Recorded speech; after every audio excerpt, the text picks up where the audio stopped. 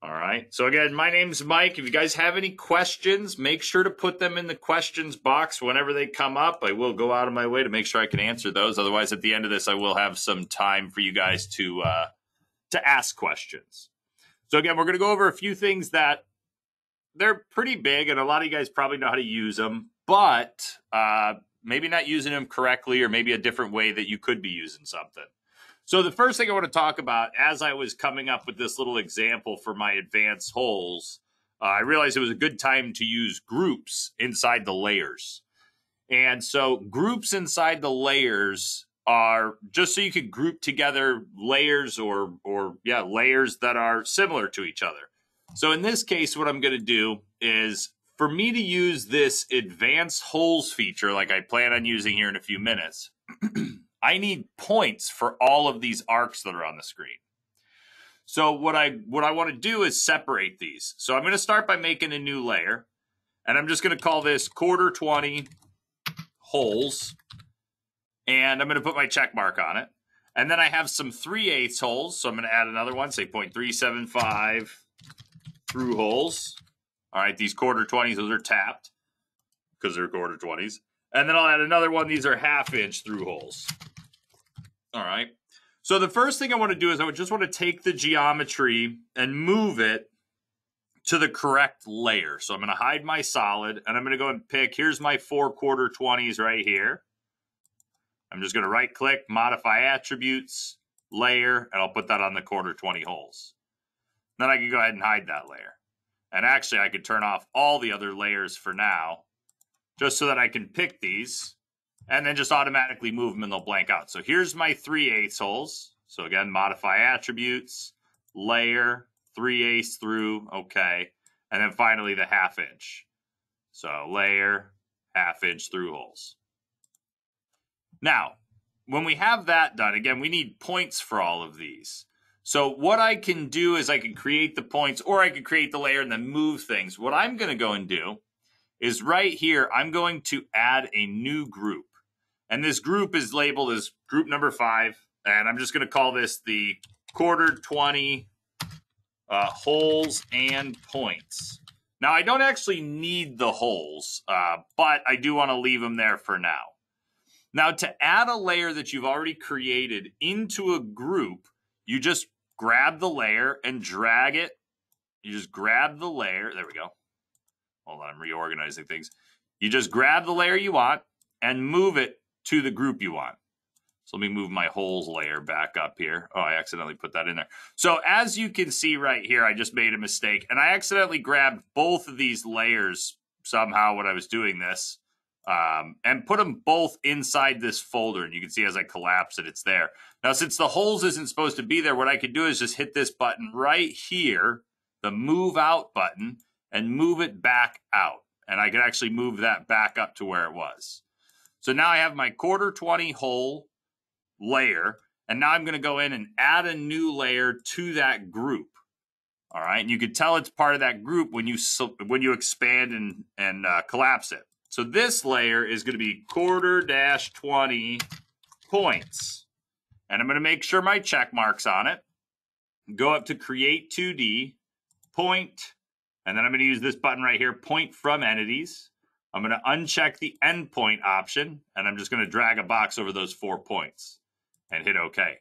And now what we'll see is I can actually turn off the points and the holes individually. But if I shrink up the group, I can actually turn the whole group off as whenever I don't need it. So I can turn the whole thing on or the whole thing off. So now we'll go ahead and make another group. This is going to be the 0.375 through holes and points. And again, we're just going to grab our 3/8 through holes there and drag it down into that layer. And as you can see, we can expand and collapse it. And then I'll do one more group real quick. Make sure I don't put that group inside of another group because you can do that. And so I just want to go from here. I'll say add a group. And this is going to be my 1/2 inch through holes and points. All right. So we separate all that stuff out. And then we drag this one into that layer. So again, I could then right click on the actual group itself and add a new layer. And this is going to be the 0.375 through hole points.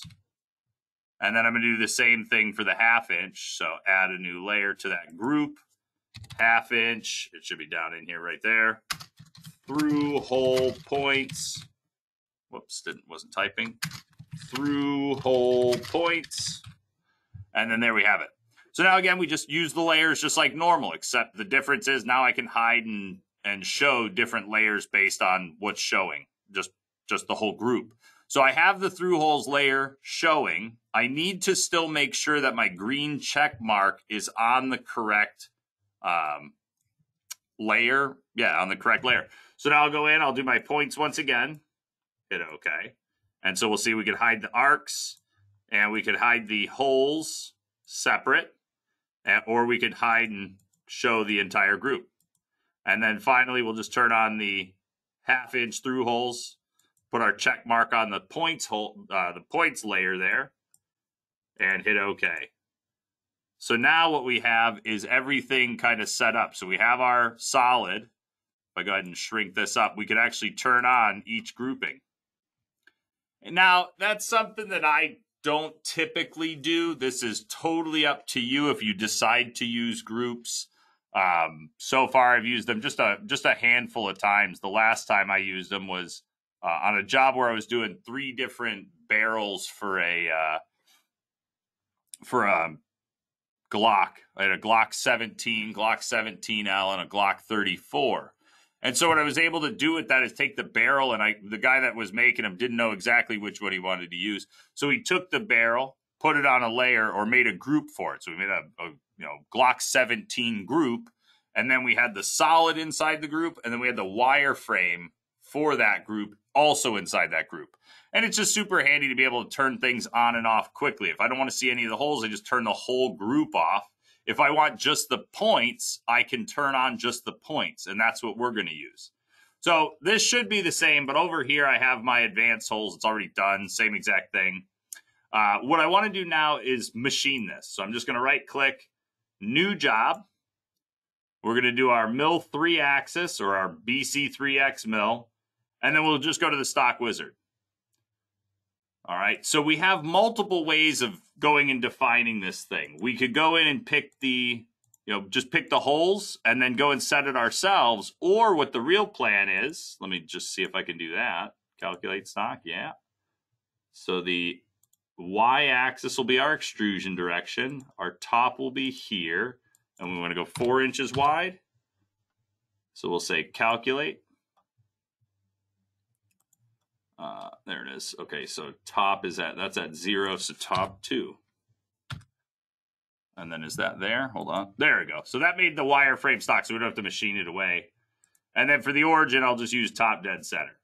I'm just going to lift it up a couple inches in Z for my simulation. If you guys have the Machine Simulation Pro, you'll want to lift your geometry up for the virtual machine. Otherwise, don't worry about it. And there we go. So technically at this point, we are done. We're ready to go. We're ready to start machining this. The problem is I have to define everything at this point going through the features, which is how we've usually, that's how most of you guys would probably do this anyway.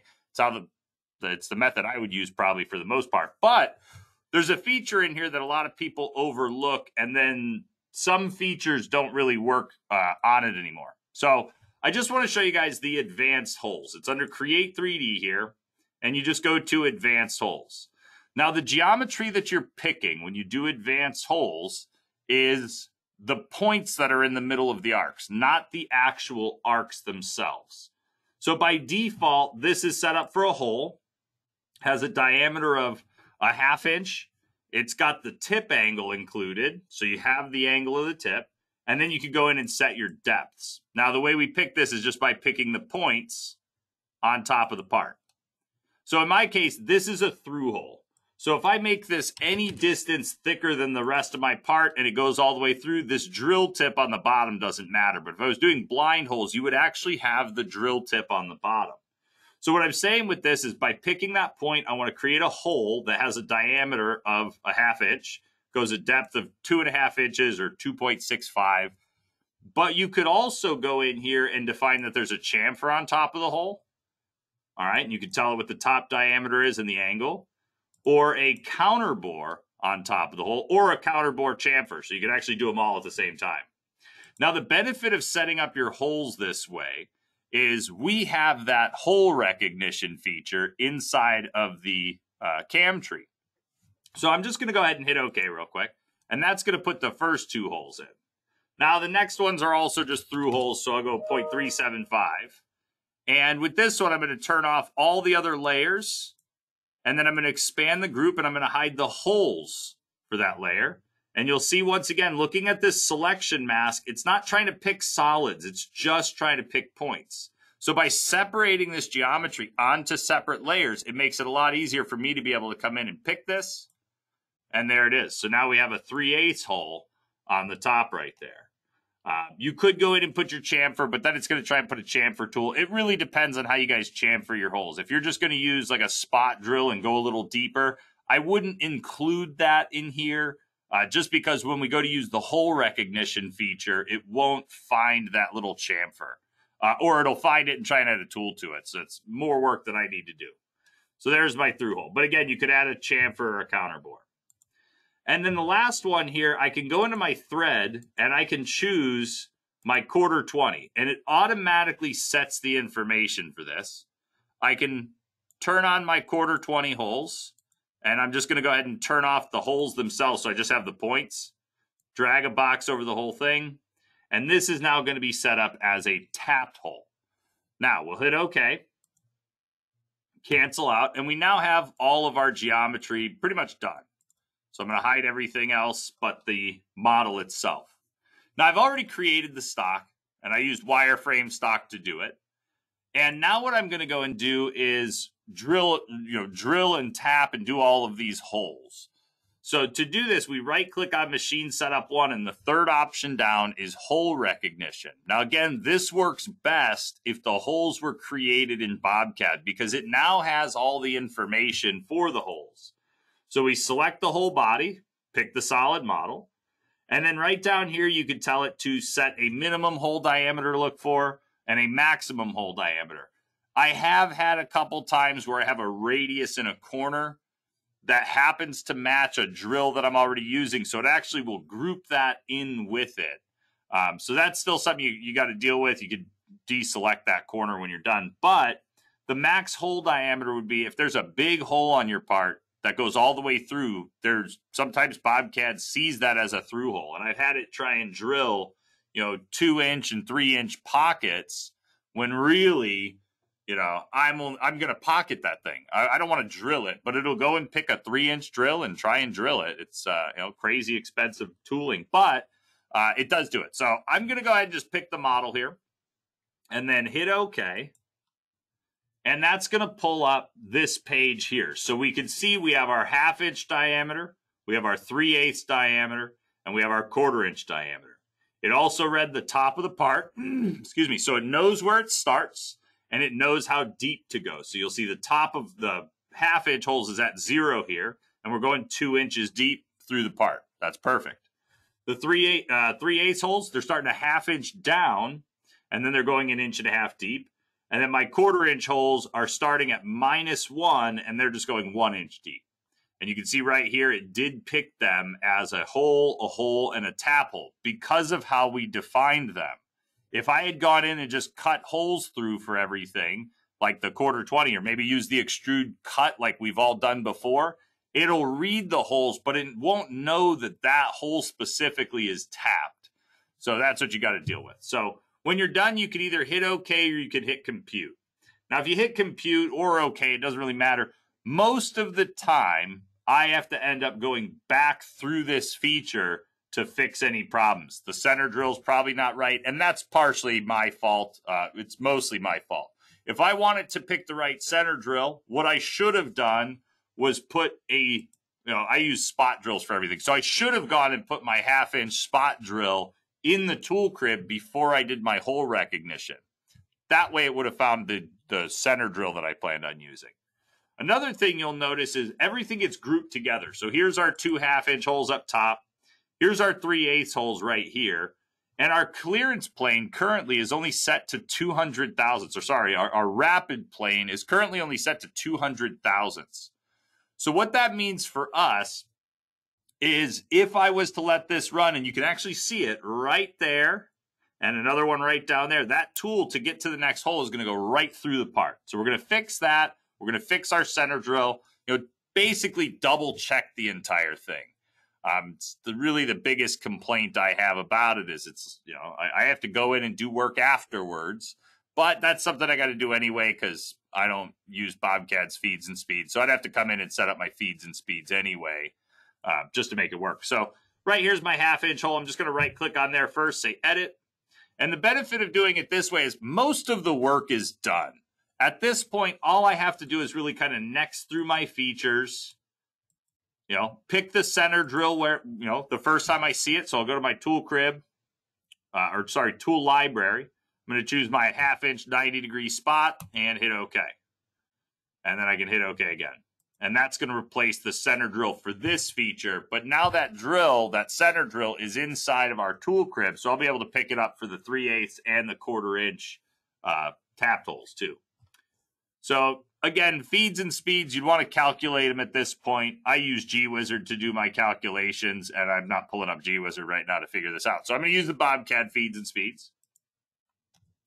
We have our depth that we plan on cutting, and that's, you could either define your center drill based off the depth you want to go, or you could define it based on the center diameter you want when the center drill leaves.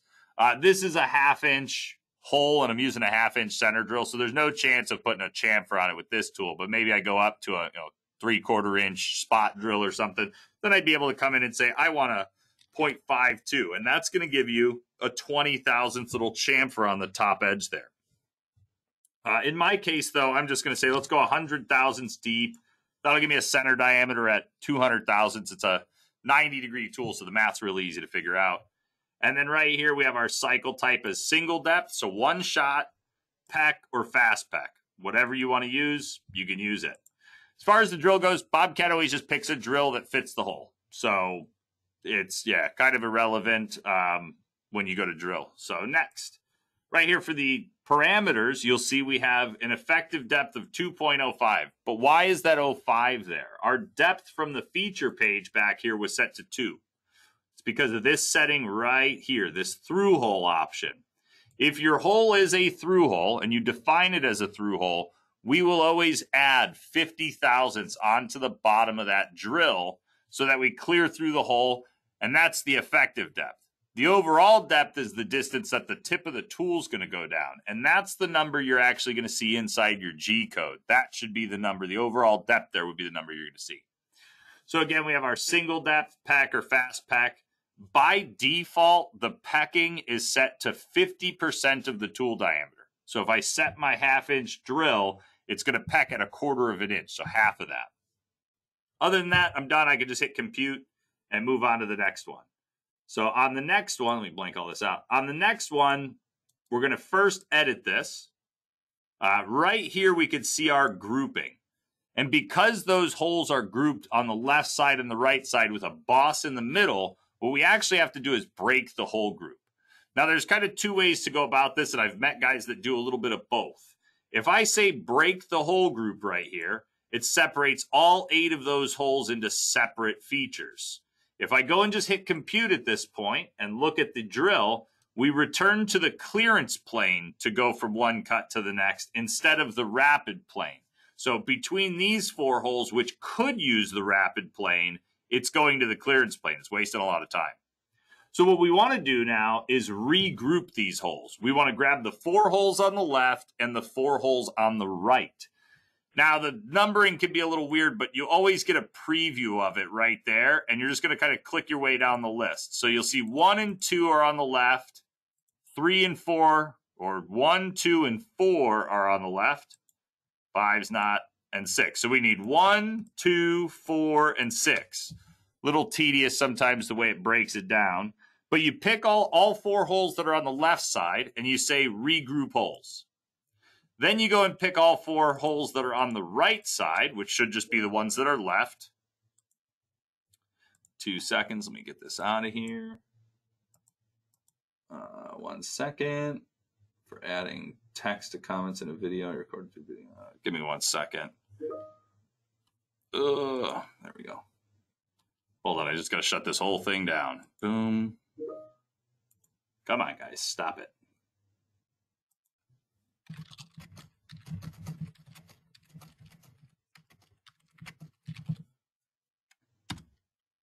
All right, let me shut this down. And where's it? Teams quit. Good. All right, so now I've got all the other 4 holes selected, so I'm just going to go ahead and regroup those ones. So now we see group 1.1 is all the holes on the left. Group 1.3 is all the holes on the right. And so again, we'll go in real quick, swap out our center drill for the correct one. And that's all I'm really going to change, unless you wanted to go with a chamfer on these. Let's chamfer them. So I have a 0.375 hole. I want a 20 thou chamfer. So we just have to add 0.02 to that. And that'll give us a little 39.5 rate or diameter at the top. So it should give us a little chamfer at the top for it. And again, you can choose to pack or fast pack, whatever you want to do. Now, you do have to pay attention. After you break something into a whole group, when you get to the parameters tab, you will have 2 separate groups. And I've made the mistake before of accidentally setting the depth for the first group. Maybe I'm overriding the depth that BobCAD chose, and I set the depth for the first group, and I forgot to set the depth for the second group. So I ended up having one set of holes that was the right depth, and then the other set that didn't go deep enough. But, you know, play around with it. And when I'm done, I can hit compute. And now what we'll see is instead of the drill going through the part, like we can see here on this one still, it's now going 4 holes up, over, and then back down, cut the other 4 holes. So finally, we're onto the tap. Now, the tap is totally up to you. We have it currently set up with a center drill, a chamfer drill, and a tap. The reason the chamfer drill's in there is because if I go up to my CAM tab here and I go to my DMS defaults, that's our dynamic machining strategy defaults. If I go to my mill features and I go to my mill tap hole features or the templates and I look at the tap feature comes with a center drill, a chamfer, and a tap. That's why we get that. If you never do a chamfer drill, you can actually go in and pick this feature, this operation in this template, and hit this little red X, and it'll take it out, and you'll never get that chamfer drill again. All right. Thanks, Al. Got it. All right. So I'm not going to delete it because that will ruin everything for me for the future. I don't want to mess it up for my future stuff.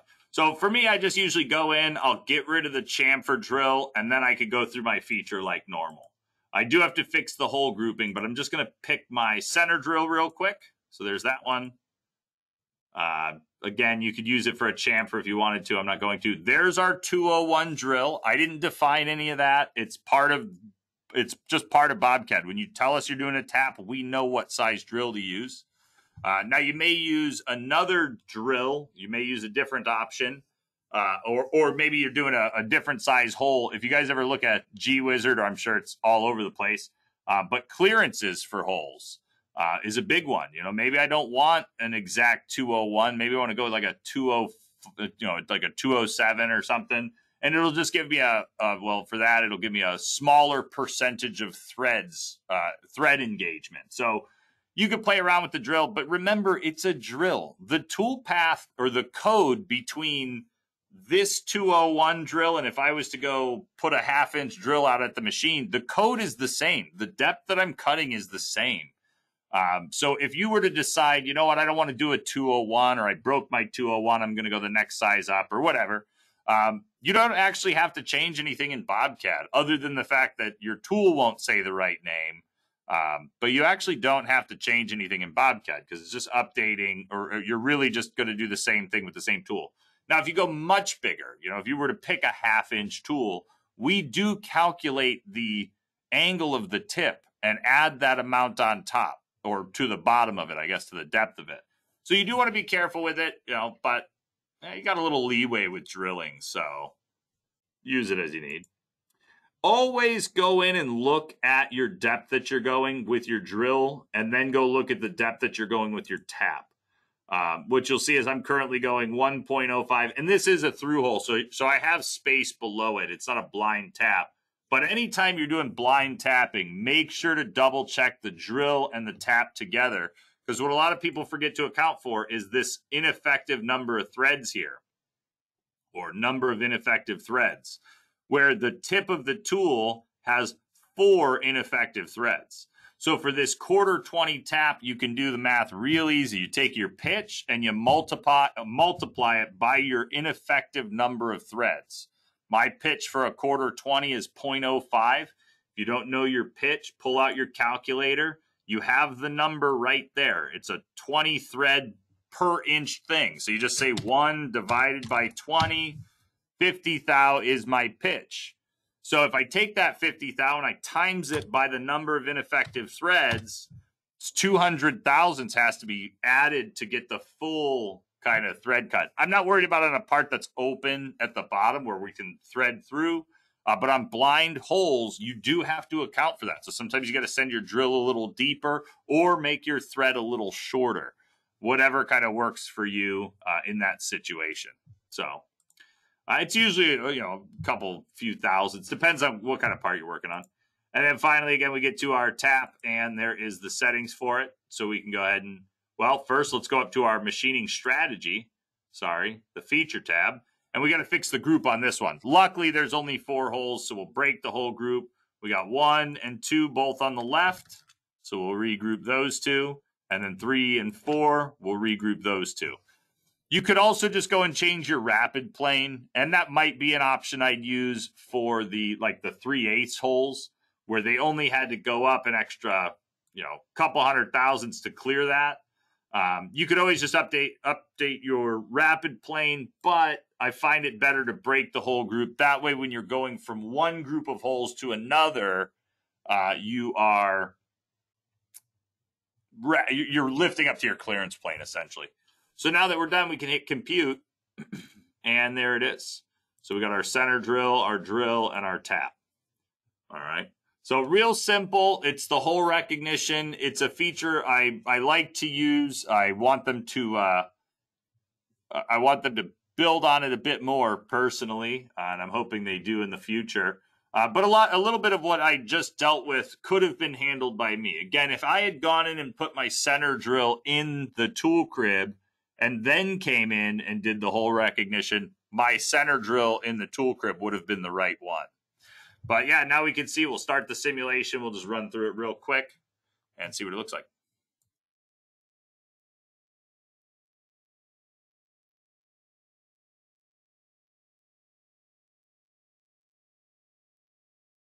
All right, I was playing with some options here. Let me turn my workpiece to show hide and turn my stock to show. There we go.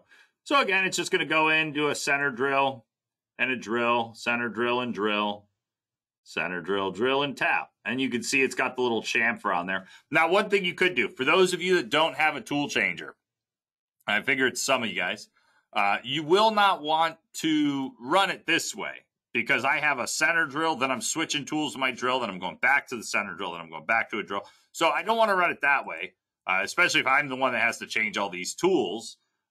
The way we can handle this is if you go up to right here, the machining order, or you right-click on milling job and go to machining order, whichever way you use to get there.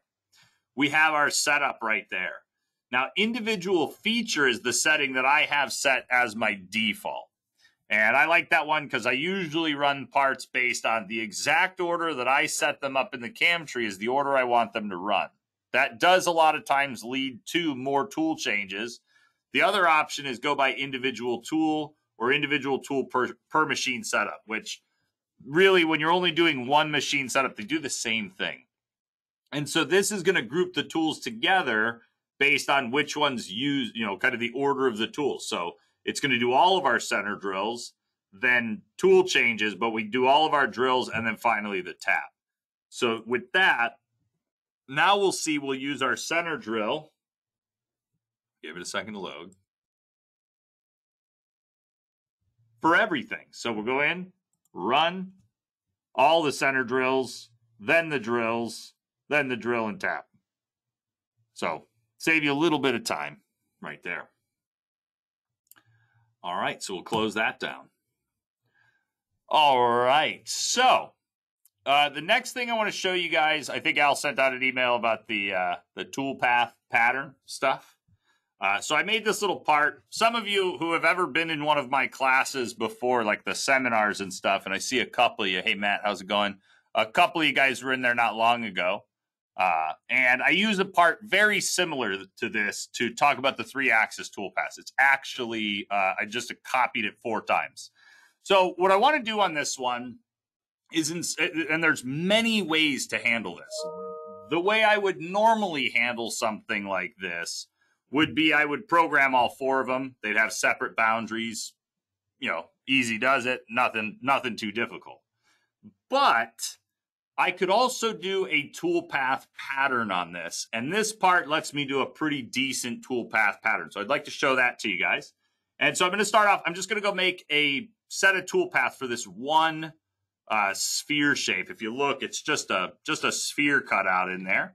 And then I repeated that 4 times. So I'm just going to right click here. We'll do our mill 3-axis geometry. Even though I'm only going to be machining that one pocket, this one here, I'm going to drag my box over the whole part and hit OK. All right. That's how we pick our geometry all the time. All right. Now, I also want to show you one other thing. I just canceled out of that. I keep forgetting about this thing. I have yet to really add this to my repertoire, but it is something I want to. It's new to version 34. It's a killer function when you get to use it. Right there. So over here, I have it a part of my measure entity box. So I have selections and measure entity here. What this allows me to do is save selections of geometry to use at a later time. All right. So it's not something I'm going to use all the time. It's really on any geometry you think you might have to pick more than once, which a lot of times for me, that ends up being boundaries on 3D jobs, really anything. And I might actually be able to pick this when I pick my boundary. Let me find out. So let's do select boundary. If I pick that, can I save that? I can. Oh, that's amazing. All right. So what I've done here, and let me delete this selection so I can show you. I've never done it that way. Normally, the way I would do this is I would extract an edge, or however you normally do your boundaries, pick it off the model. But right here with save selections, I can save any geometry that I select. So I'll do it through the feature again because that worked out nicely. But I'll do a mill 3-axis.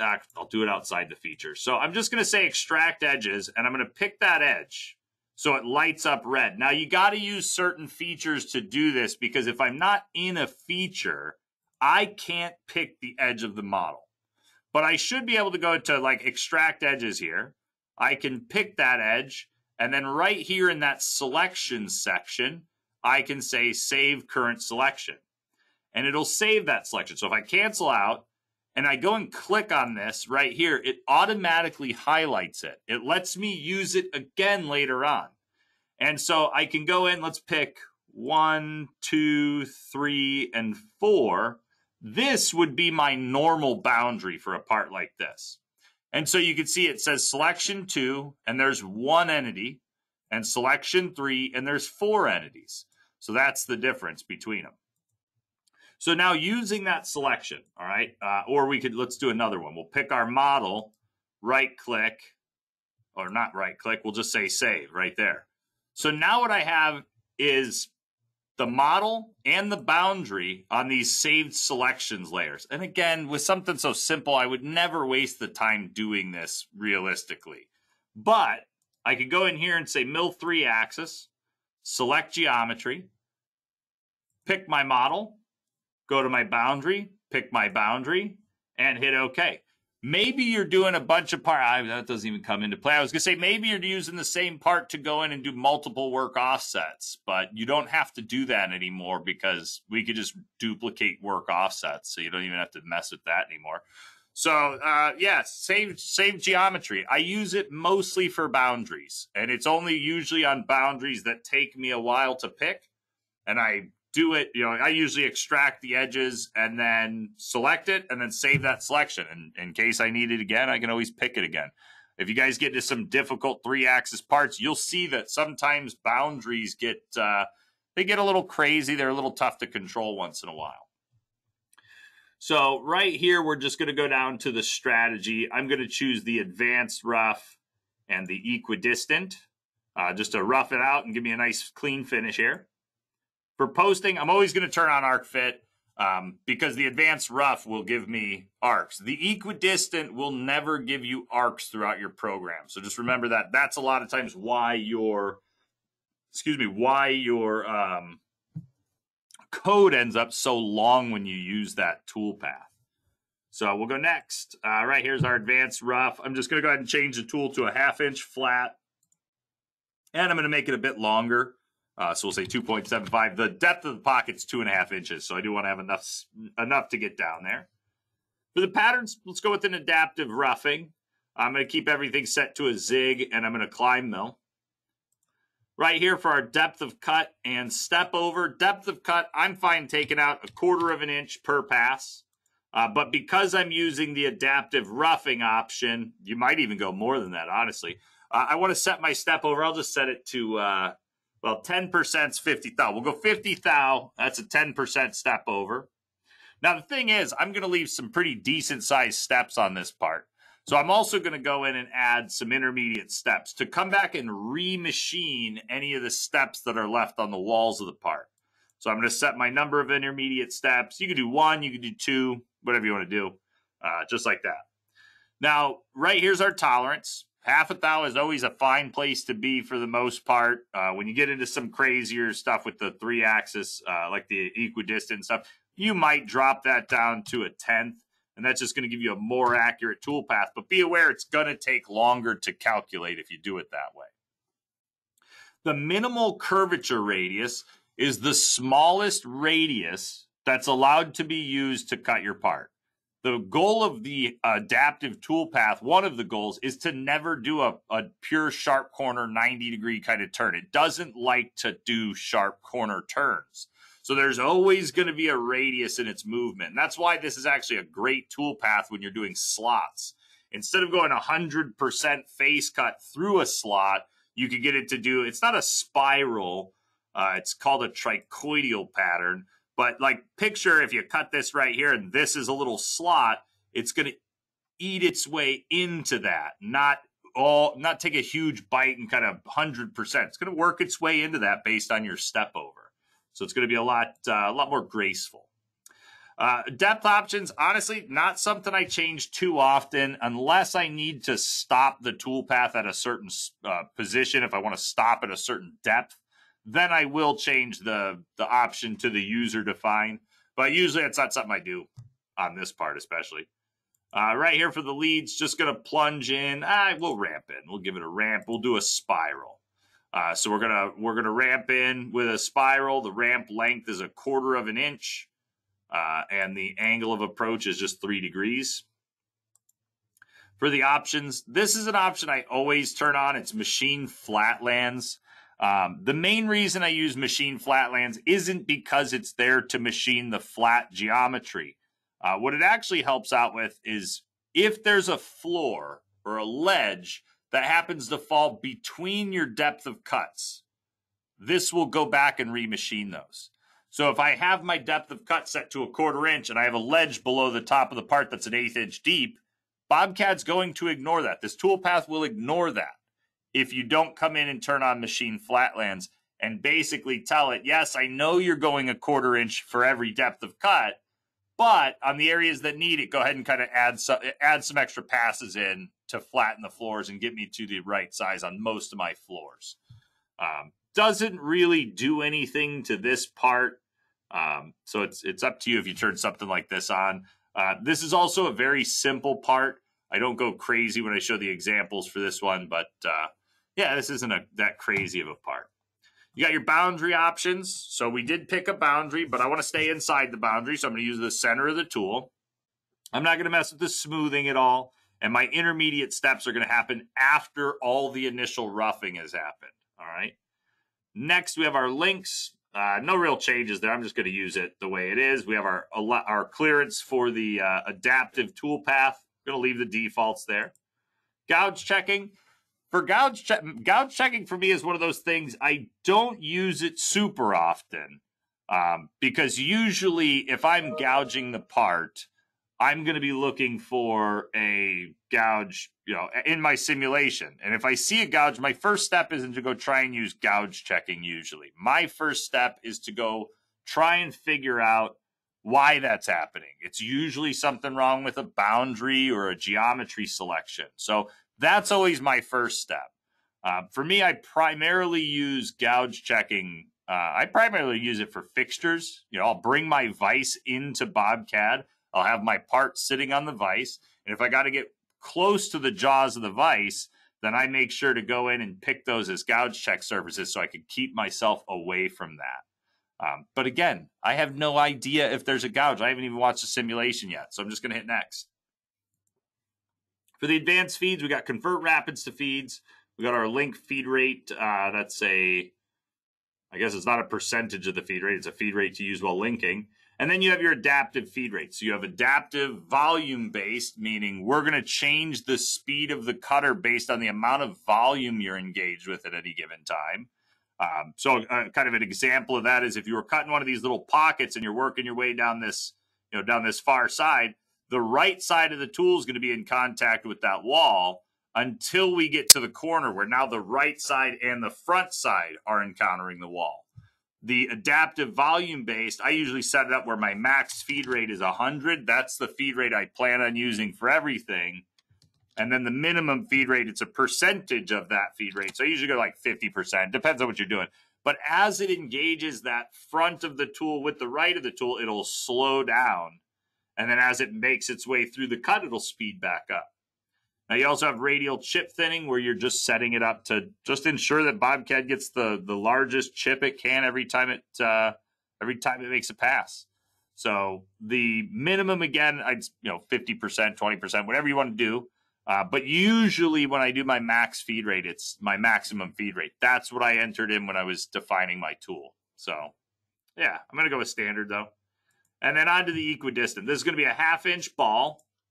And I'm just going to change the overall length here so I have enough stick out on that tool. For the patterns, I don't have any drive curves. I don't actually need to pick drive curves. The boundary that you select, if you do not pick drive curves for this equidistant, the boundary you select will be used as your drive curve. If you didn't pick a boundary, the shape of the stock will be used as your drive curve. So it really depends on the geometry. These are some simple ones, so I'm not too worried about it. I want to go from the top to the bottom, so it goes from the top down. Parameters, I'm just going to set this to a 20 thou finish. Should come out looking pretty decent. Right here we have our leads, no changes on that. The options, no changes on that. No angle ranges or really anything on here. All this is kind of just staying the same. Other than, and this is totally up to you, and I'll show you some more with this later on. This cutting extents here. You have the extents part bottom, 3D extents, and top and bottom of vertical walls. I don't usually change this for this part because I'm not going really outside the stock at all. But usually when I'm doing a 3-axis path, I'm going to turn on this 3D extents option. It allows the center of the tool to pass over the edge of the part enough that it's going to get rid of any little ski jumps that are left on the part. So there we go. I'll use that. And next, right here, we have our link. So we can go follow, we can go direct, we can do an S-link or a full retract. Again, no gouge check at this point and no advanced feeds changes. Other than we do have some feed rate options for when you're doing up versus down cutting. I'm doing from top to bottom in circular form. So it's going to go from the top down. We aren't doing any up cutting on this one. And a lot of that really happens based off of my my boundary or my drive curve to tell it that it's a circular part. All right, we could also, let me go back to my patterns page. We could also do a spiral. Let's do it with a spiral. There we go. And then when we're all done, we can hit compute. Now, I will show you guys a little trick. I think some of you may have seen this before. I always get nervous when I hit compute after I've gone and set up a bunch of 3-axis toolpaths because I've gotten burned in the past. And if you ever think to yourself, I should save my work, it's probably already too late. So what I'm going to do is instead of hitting compute, I'm going to hit finish. All right. And then I'm going to go and save it. So I can hit save, and that way I don't have to ever recreate this toolpath if something happens. Now, I'll say it's very rare for me, at least. Some of you guys might have differences on this. I rarely crash BobCAD these days. It's fairly stable for me. I mean, when I'm doing I've definitely gotten it to crash, even the new versions, but it's definitely a lot better than it was in the past. It's a lot more difficult, so I trust it a lot more, but I don't trust myself that much. So I like to save often. So now I've saved it. The toolpath is done, but I haven't computed it yet. So now I'm going to right-click on the feature 3 axis and compute all that toolpath. And so this will take a second because it's the advanced rough with the equidistant, but yeah, give it a second.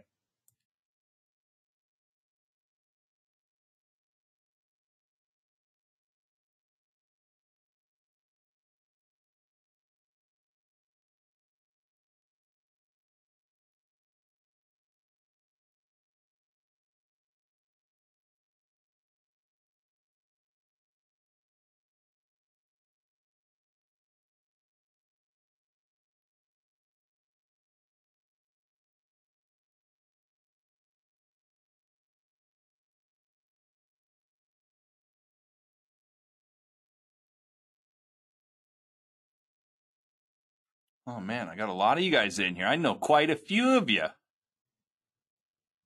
This is great. Usually it's a bunch of names I don't know. I could name them, but I don't want to call you guys all out. I know quite a few of you. Glad you guys are here. Done a bit of OLT with a few of you.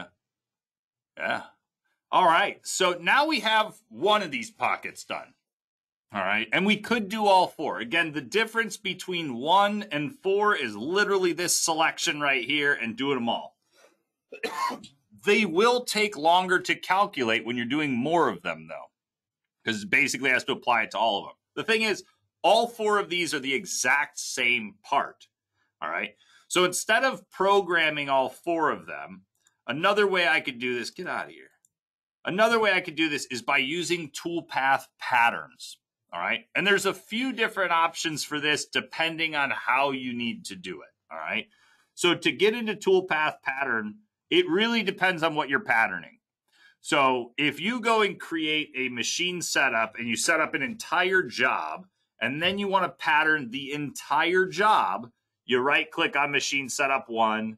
Under additional functions here, you have add toolpath pattern, and that's going to pattern every toolpath you've done. For me, it's the same whether I do it this way, or another method is maybe there's only one toolpath you need to pattern. Well, instead of doing the entire job from the machine setup level, you can do just the feature that you need to change or that you need to make the copies for. So I'm going to right click on this feature 3 axis, and right down here we have toolpath pattern. Now the first thing we need to know, depending on which one we're using, the first one we'll look at is this array feature. We need to know the distance, and I always base it off kind of the center of the geometry or the center of the toolpath. I need to know the distance from here to here, here to here. And just so happens I do because I made this. This is a 6-inch wide part that I then mirrored and made copies of. So the distance from here to here is 6 inches, and the distance from here to here is 6 inches. So with the array feature, I can come in and say the distance in X, 6 inches. Well, how many copies do we want? Remember, when you're doing copies, you don't count the one that you have. I need 2 in X. I have 1, so I'm going to do 1 copy. Now I can do my distance for Y. I'll say, again, 6 inches. And again, this copy kind of happens first. The X is going to get copied. And then I want to make 1 more copy in the Y. So the copies for Y are also going to be 1.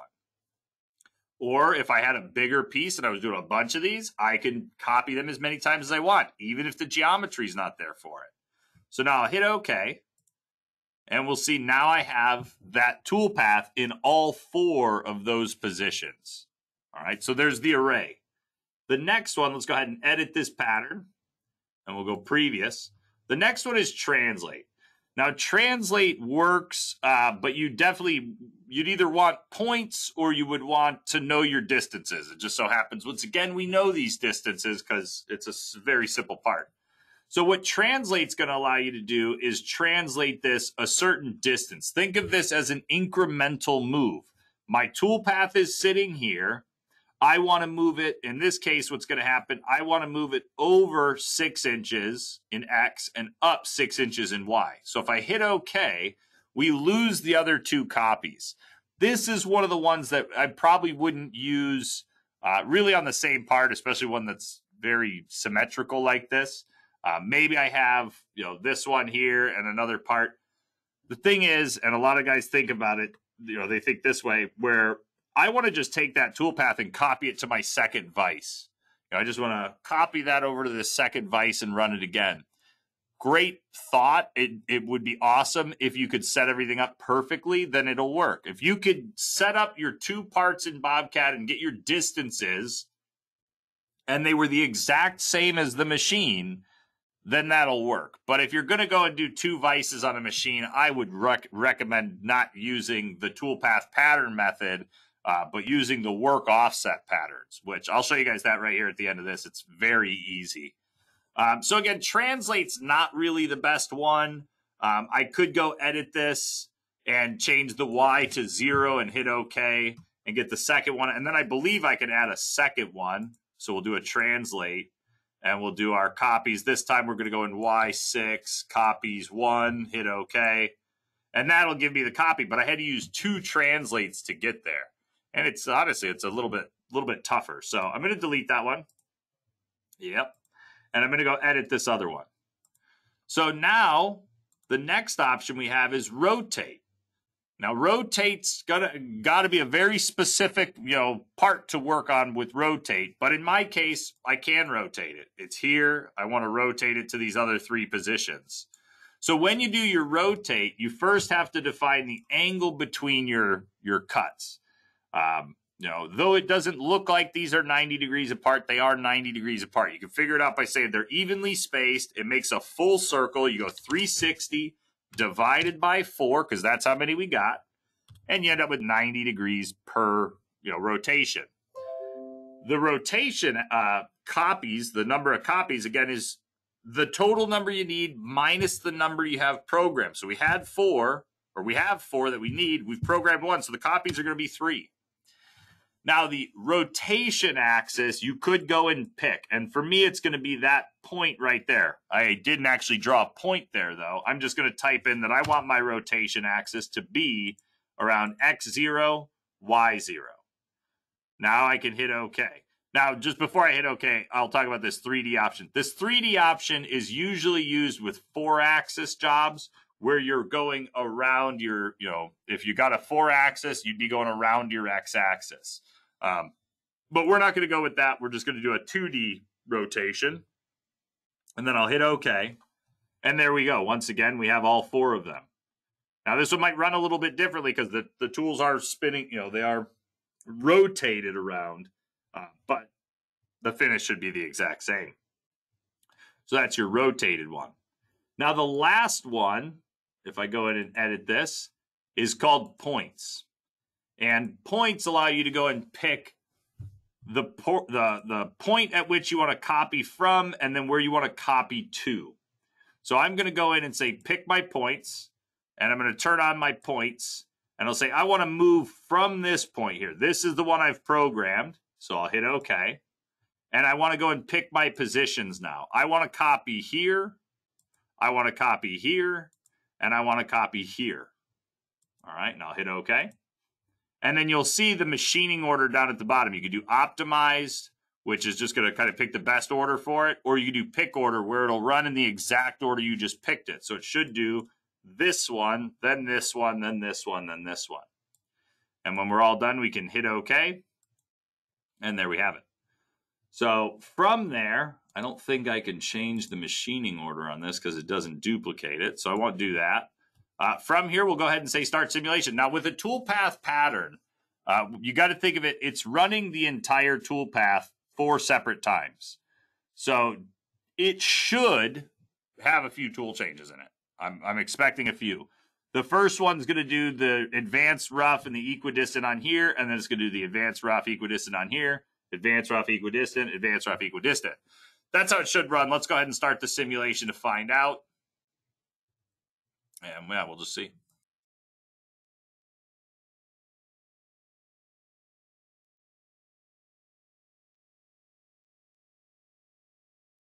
This is when you start getting nervous. We'll see if my simulation shows up.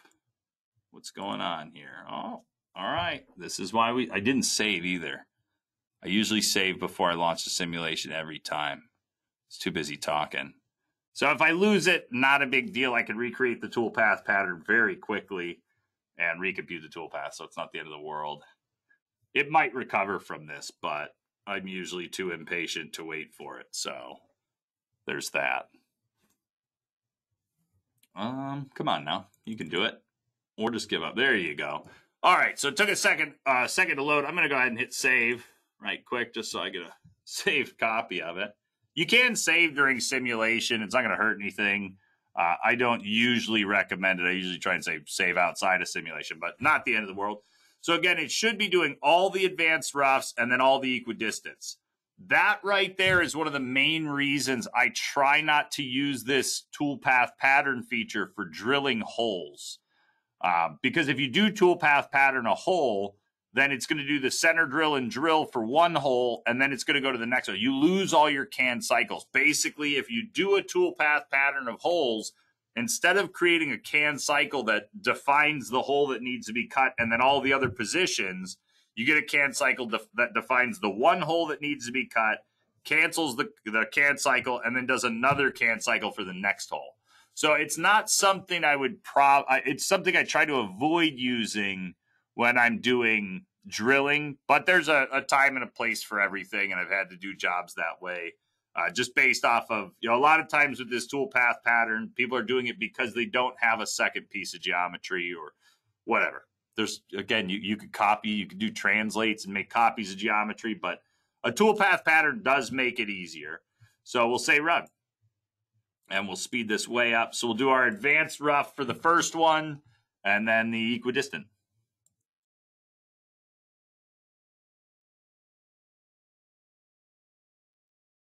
And I'm just going to go ahead and fast forward through this. So I'm going to pause this. So this is what it'll look like at the end of all the advanced roughs.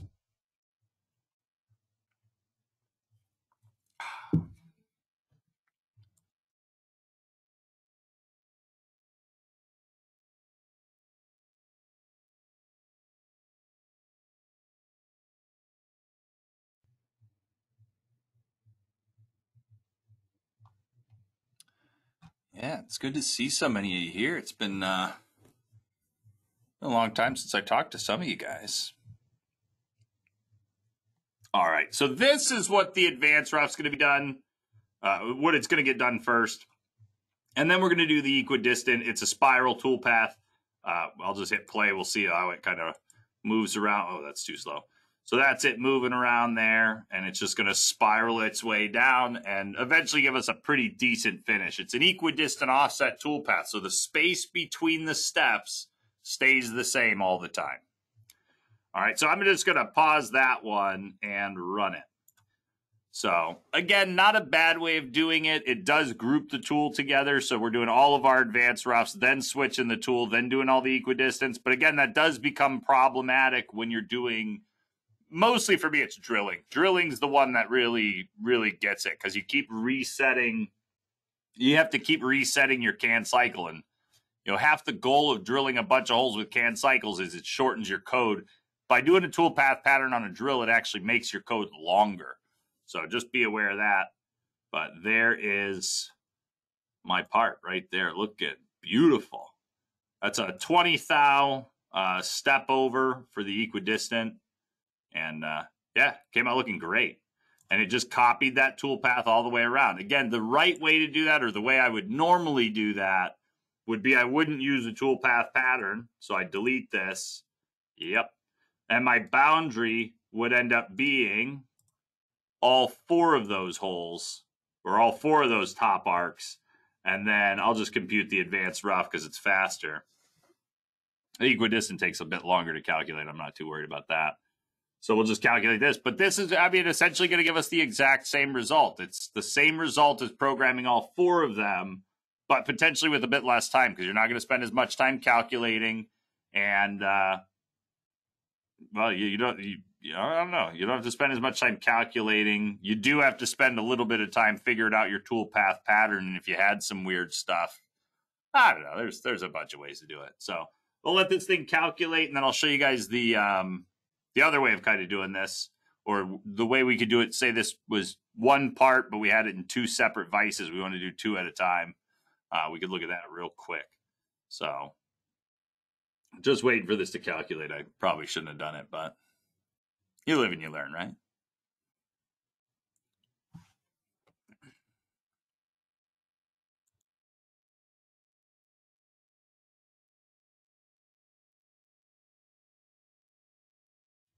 Oh, a fan just turned on my PC. This desktop doesn't usually turn its fan on. That might be part of the problem with it, honestly. We'll see.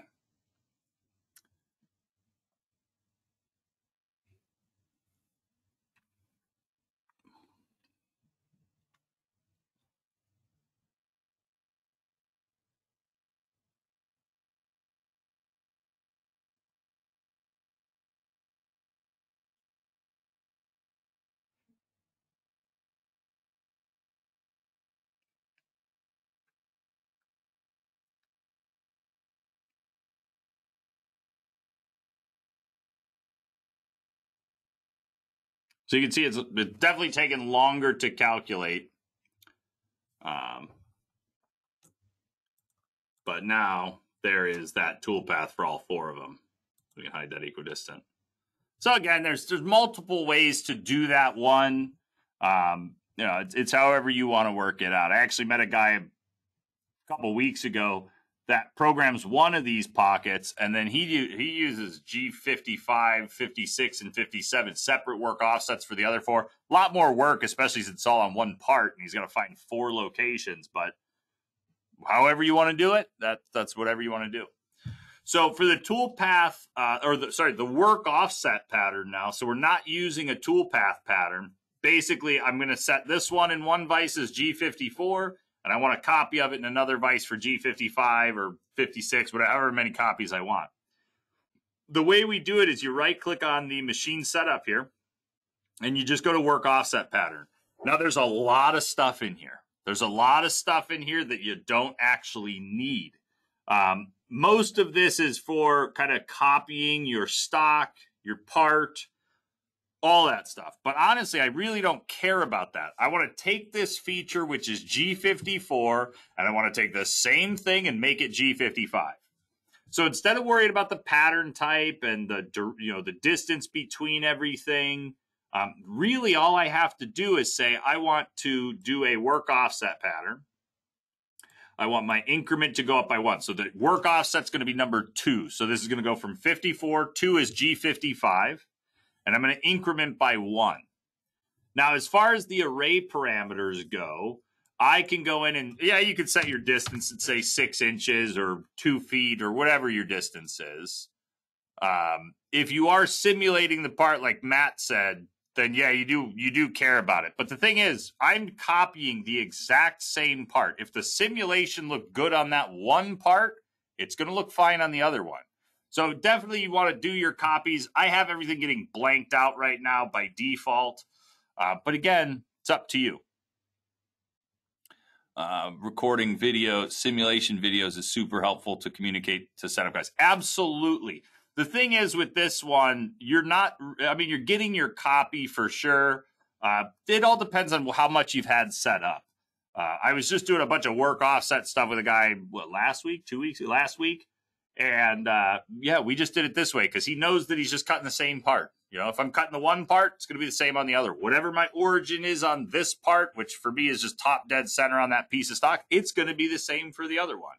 So yes, definitely if you're doing something for recording, you do want to turn this, you could turn this off and pattern everything. You could even move your stock over, or move your part over because or your work piece. I didn't really pattern any of it.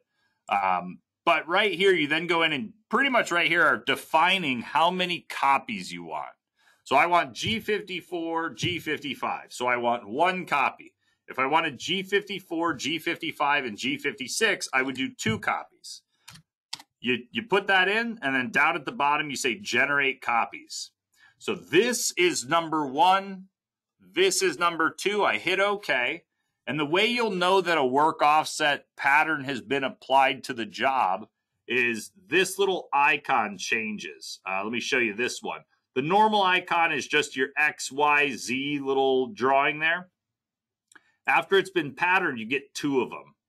All right, so I'll turn on the, I guess I could do the equidistant, or I'll do the equidistant. So I'll turn that off, hide that. So that's the one that's running. It's going to be a lot of code regardless, but I'll post my code. And there's no pattern happening. This is just one pocket right now. And then I'm just going to right click in here and say NC editor and launch it to the NC editor. So I can just go search really quickly for the G55. So NC, there it is. Here it comes. All right, good.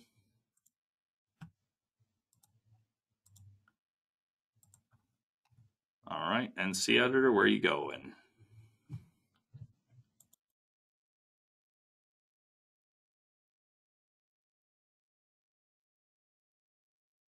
And there it is. So I'll say, let's click in here. We'll say find. There's G54. Let's go ahead and find G55 and just say find next. And it's literally just a copy of the machine setup for G55. All this code is going to be just set up for G55. So regardless of whether I see it in the simulation or not, if I simulated the one part and I make a toolpath pattern, or a work offset pattern for it, it's going to give me the same result. Now, again, yes, if you're setting this up so you could show it to your, show it to the setup guys or anything like that, really, it's the 2 vices. It's kind of, you get the 2 vices on the machine, put your 2 parts in, and you're going to origin off the same spot on both parts. Even if they're at different heights, maybe you got a low profile vise and a regular, Kurt vise, your G54, G55 will handle the difference in height and everything. So it's a really fast way of doing more than one.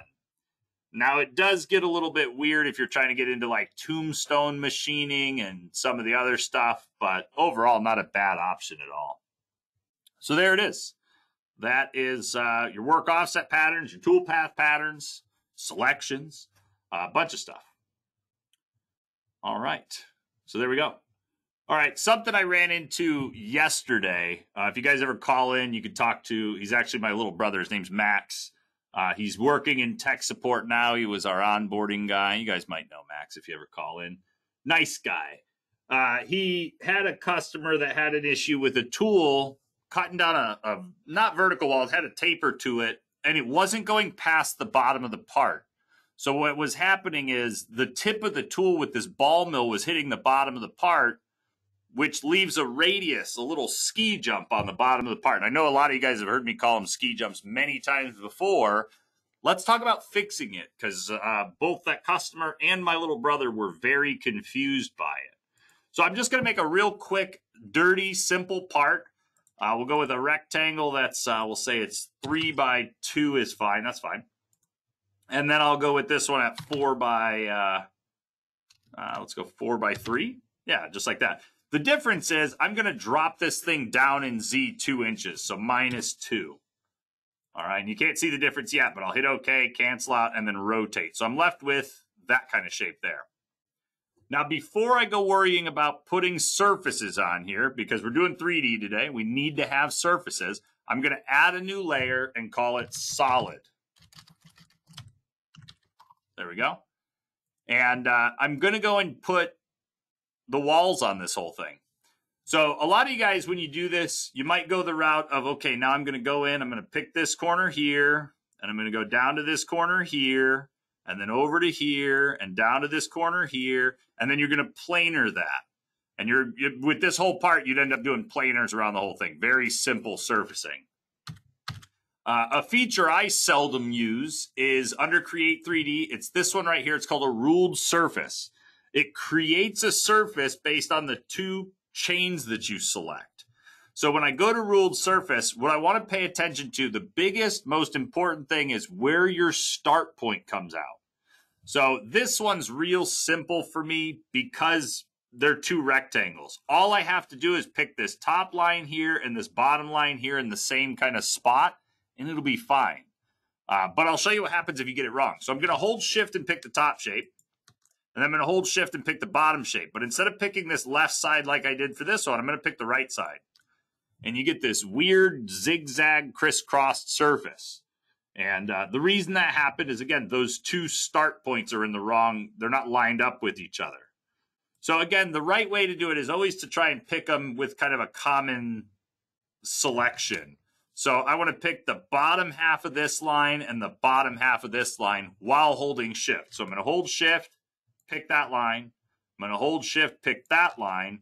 And now I have this beautiful looking tapered part here. So I'll hit OK, cancel out. And then I'll show you a little trick I use. I want to go in and planar that, but I'm also very lazy.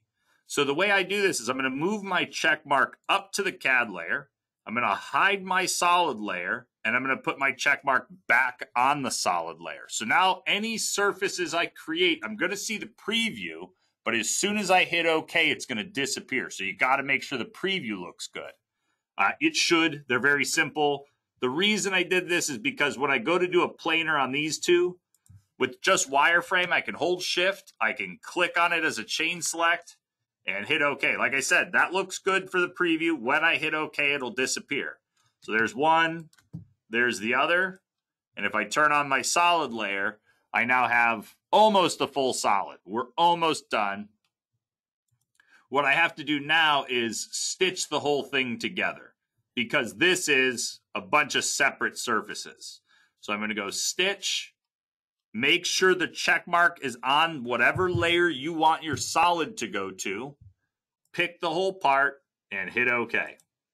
And then when we cancel out, now what we'll see is we have a single part. So pretty straightforward.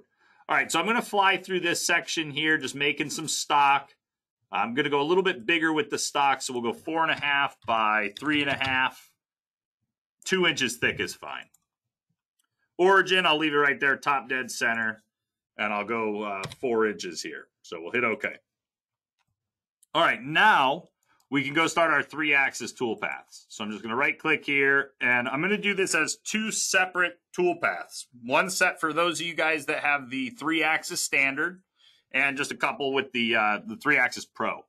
So for the geometry, just going to go pick the entire model. Hit OK. I'm not going to pick a boundary right now, so I'll just go next. For the strategy right here, we're going to get to the, let's do a Z-level rough and a Z-level finish. All right, we'll start with that one. Always turn on the arc fit button. The only toolpath that doesn't affect is the equidistant. Every other one, if there's arcs in it, that's how you get them to output.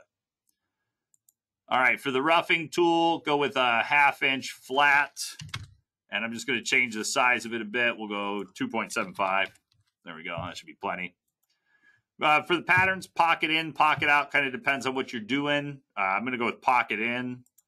The parameters, I'm going to use a depth of cut 1/4 inch, step over 200 thousandths. Going to leave 15 thousandths on the finish.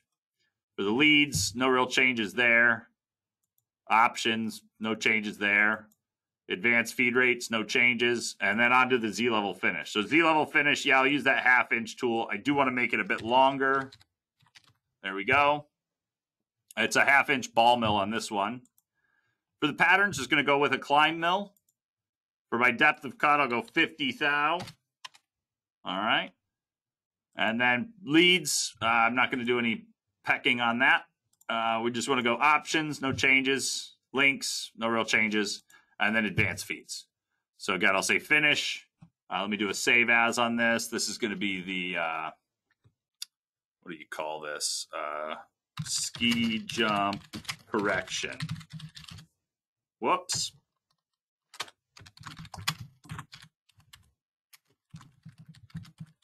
All right, so we'll hit save. Can Z-level finish output cutter comp? Unfortunately not. Most machines can't output a cutter comp on any 3-axis moves. There is some. We do not support those machines. So no, yeah, you're not going to get any compensation. The only tool pass you'll get compensation on in BobCAD are any of the profile, the 2-axis profile style tool paths. So you get it on profile, rough, and finish. You'll get it on chamfer mills, corner rounds, and then thread mills. So how do you finish the floor of a pocket? You could go in and remachine it with a 2-axis would be kind of your best option there. Yeah, so what's it say? Yeah, you'd have to add like a 2-axis toolpath. There's no 3D comp for it. So that's really where your tolerances are going to come in. Your tolerances are what are going to get you the right finish on your floor for your 3-axis toolpath. And then you got to make sure your tools are set correctly. You know, the biggest problem you'll run into is if a tool wears down, you know, since there's no cutter comp, I can't change it. So you'd have to either come back to BobCAD and re-enter the tool at its new diameter, or that's really it. Yeah, we don't really have anything to move it. Why not use a sub-program routine for the 3D path, toolpath pattern, shorter program? You could absolutely do sub-programs. BobCAD doesn't output sub-programs in the same way that you or I would create sub-programs. If it was me doing my own part, yeah, I would use a sub-program. I'd have all my code in it, and then I'd have my subs call out the new positions. The problem that BobCAD runs into, like on this example, is it doesn't recognize that these are all the same pocket. So you could turn on sub-programs, but you'd end up with 4 sub-programs. Basically, with, you know, kind of the first call out would be go here and run sub-program 1. Go here and run sub-program 2, not go here and rerun sub-program 1. So we don't have true sub-programs in that sense. Usually I would, you know, copy and paste toolpath or copy and paste code into a sub-program. But, you know, realistically, the way that I would really go about machining this, something like this would just be to pick all the geometry and not run that sub at all. So hopefully that answered it. It's something I'm hoping Dev's working on. I know that we've been working on it for years. Who knows when they're going to finish it. It's been one of those things that's been requested many times. I don't know exactly what the hang up is, if there's no way for them to tell that 2 pieces of geometry are the same or what. All right. So, and then would you say, Ray, when milling flatlands, is there a way, or is there a setting to slow down the final pass to achieve a great micro finish? 100 inches a minute, maybe down to 10. Not really. The only tool pass that give you the only one that would do something like that would be like a finish, like a 2-axis finish pass. Otherwise, it'd be somehow going and finding that line in the code and changing the feed rate there. But yeah, there's no way to break down that final pass, like separate that final pass. The only tool pass that have, there's no way to really slow that down for your final, kind of finish pass of a flatlands or really any of these tool paths. I don't have control over just a singular part of the pass. I have control over the whole pass, but I could definitely put that in for a requested development. Take the final pass, your final contour cut has a specific feed rate. That's definitely doable. They might be able to do it on the advanced feed rates page, or I don't know, maybe the parameters. I could put something in for that, Ray. All right, so we have our toolpath. I think I left off. I saved it, so let me just save it again. And then I'm just going to compute this guy. Now, what you'll see is if I go to a front view, this toolpath runs right to the bottom of the part, which looking at it, you're like, oh, that's going to be great. That's where the tip of the tool needs to go. But let's go ahead and simulate that guy real quick, and we'll see what kind of... Now, I will start by saying the rough pass on this, I went a little aggressive with the 1/4 inch, 200,000 depth of cut kind of thing. So it is a pretty ugly rough pass when it's done, but we should be able to see it. So let me speed this up a little bit. All right, like that.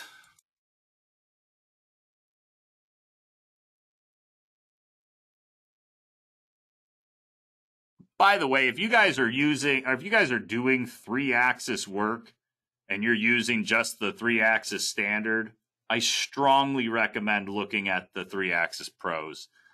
They are so much smarter in every sense of everything they do. With the standard toolpaths, a lot of times you do end up having to pick boundaries. But with pros, I have many parts that I don't end up picking boundaries for because it doesn't really need it. You know, when you're using the pros, if you want to cut the whole part, you can cut the whole part. If you're using the standards and you want to cut the whole part, you usually can. It depends. It's, you know, it's if you're doing a lot of 3D work, I could not recommend enough that you look at the 3-axis pros. So you'll see there's the bottom of the job, or the final finish of the cut. And the reason that happened is because everything's based off of the tip of the tool. So since the tip of the tool is at the bottom of the part, you still have that 1/4 inch radius on the part.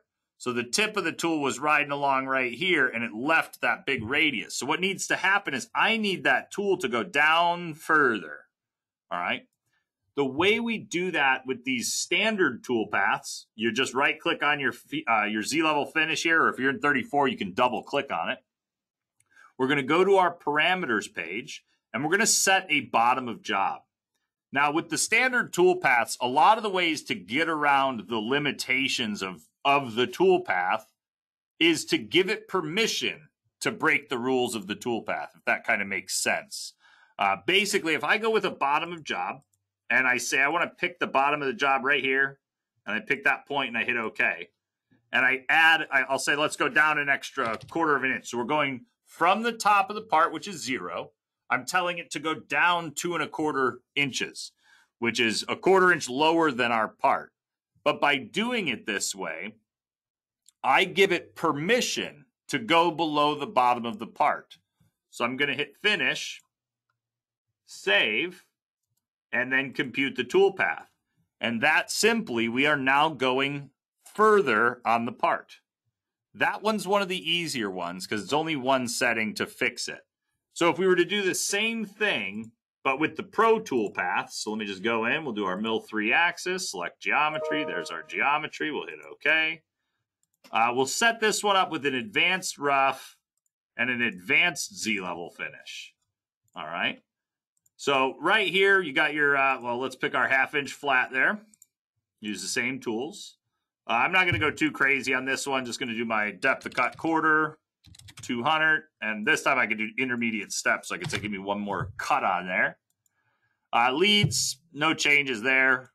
Options, no real changes there. Links, this is just a rough pass. So I'm going to leave it pretty basic. Now for the finish pass, there's our 1/2 inch ball once again. The patterns, we want to start from the top, work our way down. I want to zig so I keep everything moving in one direction. And then we're going to climb mill. Depth of cut, I'll go 50 thou. Now, normally when I do a tool path like this, when I get to this options page, and you'll hear it in the videos, and if I've ever done training with you in the past, you'll hear me say it. The one I usually use is 3D extents. All right, so I'm just going to hit finish. I'm going to hit save. And then I'll go ahead and compute that one. So we'll compute that. Shouldn't take too long.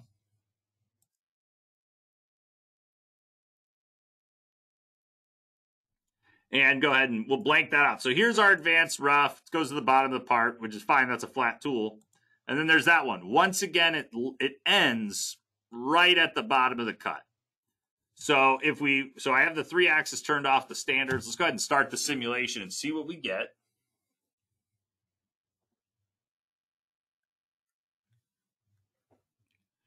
And then right here, this is just the advanced rough. So I like this one. It doesn't reverse direction. For some reason, the Z-level rough sometimes flips directions while it's machining the rough. This one keeps everything moving in one direction. Gets rid of actually all the geometry. We might not have anything left after this anyway, just because of that roughing coming in. What did I do last time that made it stay there? I don't know. We'll find out. So it's going to take this off. We might have a little lip left on this one, but it shouldn't be nearly as bad as the, I know what it is. It's those intermediate steps. So you can see it still leaves the lip on the bottom of that. Doesn't cut it past. So we'll go make the same change we did before. We'll go into the advanced Z level.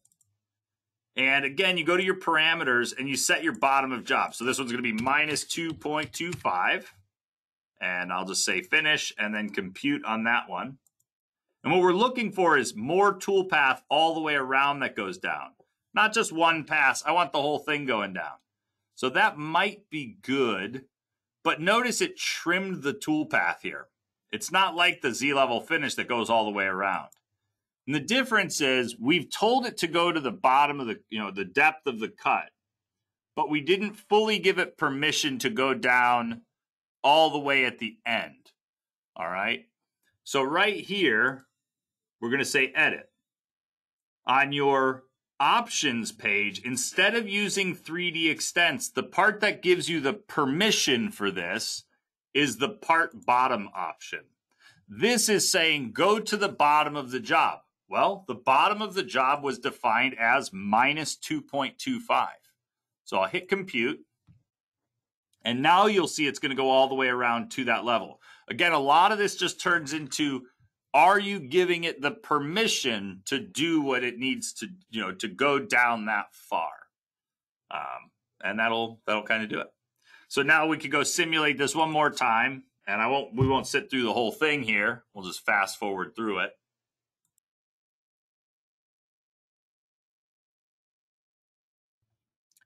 And then, yeah, we'll just zip right through here.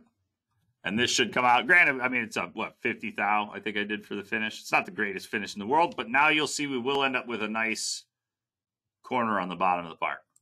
And to fix the walls, I just go with a smaller depth of cut.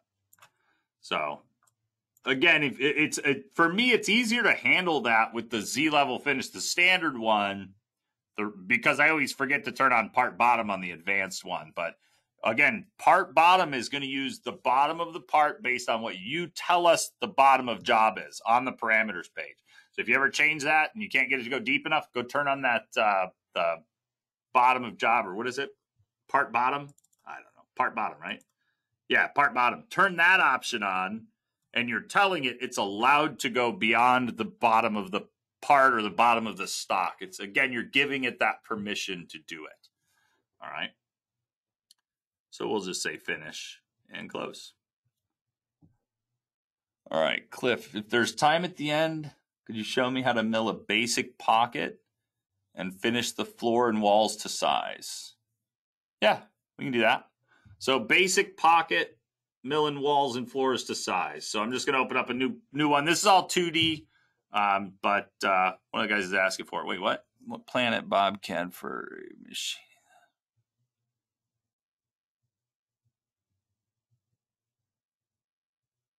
Sorry, what plan at BCC for HEM? Is that high-speed machining? Yes, okay. The one you'd want would be, I mean, I don't know about 5-axis. I don't know off the top of my head which toolpaths would have, if there's any that have the adaptive feeds. In BobCAD, anything that's high-speed machining is going to be labeled with adaptive roughing right there. And then on the advanced feed rates page, that's where you would define the radial chip thinning. And we're using the settings based on whatever tool you set in. So your feed per tooth is the chip size that we're going to use. But yeah, it's any of the, you have it on 2-axis pockets, and you have it on the 3-axis advanced rough and flatlands. Flatlands will also have it. As far as I know, I'd have to look into the 5-axis stuff. For radial chip thing, I think it's in I think it might be in there somewhere. Honestly, off the top of my head, I have no idea. I could look at it for you though. So are you saying what plan has BobCAD predicts, calculates, constant, just key to effect? Are you saying what are we going to do for that in the future, or do we have that now? I don't know. Yeah, future. I honestly have no idea what their plans are for multi-axis simultaneous stuff in the future, if there's going to be ever a chip thinning option or not. Yeah, not right now, as of now. So, what was your question there, Ray? Has the post department had a chance to implement selecting multiple posts with one post and save? So you're saying posting to multiple machines in one, just post, and it'll post to 3 different post processors or something, Ray? If that's what you're saying, that is not anything we have as of now. I feel like one of the posting guys did put that in recently. I think I saw that bug report in the in our database, but I'm not 100% sure. All right, so Cliff, I'm gonna draw out a real quick one. It's a 4x4 square with a 2x2 square inside of it with some radius corners, 1/4 inch. That's fine. So we'll use our 1/2 inch tool to cut it. So I'm just gonna go make some stock real quick. Very simple part here. Yeah, Ray, you'll have to post with one and then switch the post processor in the machine, or just switch the machine, which will automatically grab the post. It depends on how you have it set up. If you have 2 separate machines in BobCAD, you switch the machine. Each machine has its own post to it. If you're doing the same machine but the posts are different, you just switch the post, and then, post it twice and save them so you know which one's which. All right, so right here, our origins, fine. Top dead center, I'll go there. All right, so Cliff, when you're doing a pocket, so I'm going to go mill 2 axis, select geometry, pocket. I'll go a 1/2 inch deep. That's fine, simple stuff. If you want to finish the floor, I get it, Ray. I'm also the same. Ray said he's lazy. That's why he wants to do post more than one at the same time. I'm the same, and I always look for that stuff. And I actually think I saw the post guys put something in for that, so you could post to multiple machines, but. So with this one, Cliff, we're going to go with a pocket and a profile finish. Now, if you're trying to do the pocket and leave material on the floor and then come back maybe with a better finisher or a different tool with different feeds and speeds, you'll have to add a second pocket in. And you do that just by clicking on available operations and moving it over. Normally, the way we do the way I do pocketing, and the way I think probably most of us do pocketing here, you'd set it up with a pocket and a profile finish. The pocket is going to go in and finish all the way down to the floor. It's going to finish the floor of the pocket because that's all set up with your height offsets in your machine and your tool. As long as that's all right, you're going to get the right level of floor. The walls, though, will usually be handled by your profile finishes. All right, so that's going to be done. Let's go here. I'll just get down to here. So we got our 1/2 inch flat rougher. I'm going to use the same tool between the two. Okay. Again, if you were going to try and machine the floor as a separate set of feeds and speeds, you would have a second pocket in here. But normally you pick your pocket, you pick the tool for it. For the patterns here, you do whatever. Advanced pocket. I'll do an offset pocket out. 40% step over. All right. This is where you're defining if you were going to come in and do an allowance on the floor. Again, if you set a number in that bottom allowance there, you need a second pocket to come in and clean it up afterwards. If you don't, this tool, this 1/2 inch tool that I picked, is going to finish the floor of the pocket to, in our case, a 1/2 inch deep. All right. But on the walls, I'm leaving 15 thousandths. That's what the finish tool is going to come clean up, and that's where I'm going to apply that G41, G42 cutter compensation. And we'll get there in 1 second. So I'll do this in 2 passes. Right here, we'll go next. No changes. Sequencing, don't really care. Links, not too worried. Get down to the finish pass.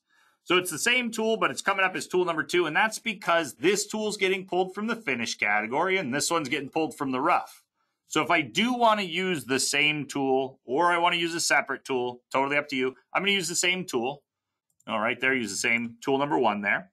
And on this patterns page here, this is where you would set up that compensation. Now, again, this compensation is only for the walls.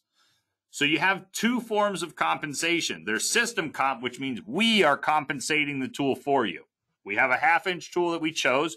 We're going to shift that tool over a 1/4 of an inch to make sure we cut the walls to the correct size. If your tool's worn out, though, that doesn't work as well because now you got a tool that's a little undersized.